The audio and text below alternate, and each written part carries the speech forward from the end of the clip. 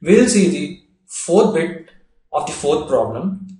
The question given is 13 plus or minus 12 grouped together when added to an integer is the same result as when an integer is added to minus of 12 plus of minus 7 when minus 12 and minus 7 are grouped together.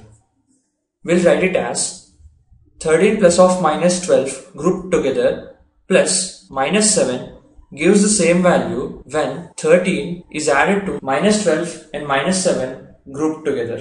This is because of the associative property of the addition of the integers. That is, when 13 and negative 12 and negative 7 are added in any order, we get the same value. We'll check it.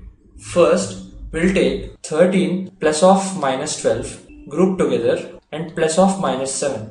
13 plus of minus 12 gives 1 and we are left with minus 7. Therefore, 1 minus gives 7 gives minus 6.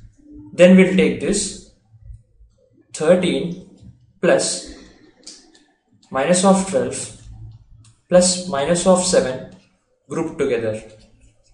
That gives 13 minus 12 plus of minus 7 gives minus 19. Therefore, 13 minus 19 gives minus 6.